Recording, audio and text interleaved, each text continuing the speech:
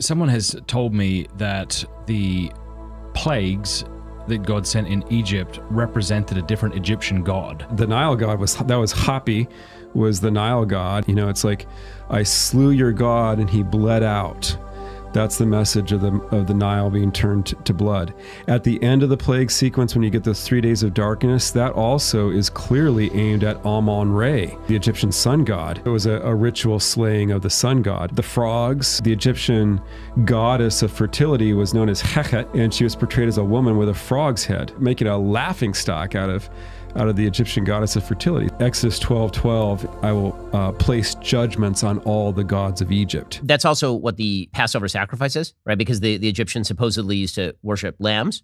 And so the idea was that you're going to sacrifice a lamb, like literally take their god and sacrifice it. So that would fit well within the context of the rest of sort of biblical commentary.